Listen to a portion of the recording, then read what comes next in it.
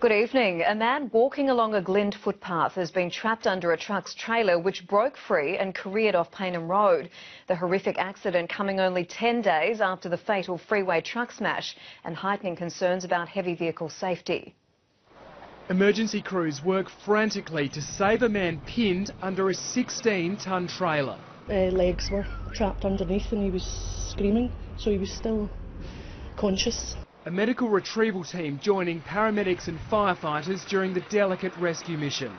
The agony lasting almost an hour until the 48-year-old was pulled free and rushed to the Royal Adelaide Hospital with serious injuries. Locals watching in horror, unable to help. I think he tried to find a hydraulic jack to try and get it off him, but too heavy. The trailer broke free from a truck as it travelled along Paynham Road at Glynde just after 10 a.m. Its driver clearly shaken by the incident, as were colleagues who arrived soon afterwards. No comment. A trail of brake fluid stretching 50 metres shows just how far the trailer skidded along the road before it mounted the curb and struck the man. Very big shock, and hopefully, pray the God he pulls out of it. Yeah, that's pretty shocking because it can happen to anyone at any time. Exactly how the trailer broke loose is still unknown.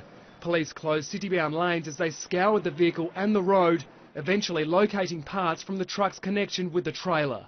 The nightmare accident comes less than a fortnight after 2 people were killed by an out-of-control truck at the bottom of the southeastern freeway.